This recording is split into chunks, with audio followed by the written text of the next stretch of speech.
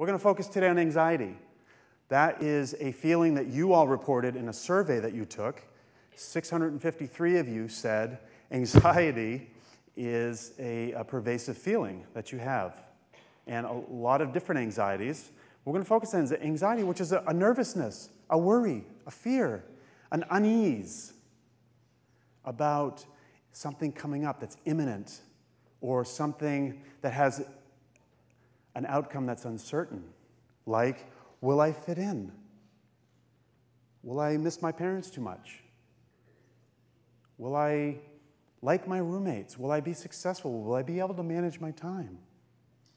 All of these things going through our experiences, and they cause stress, okay?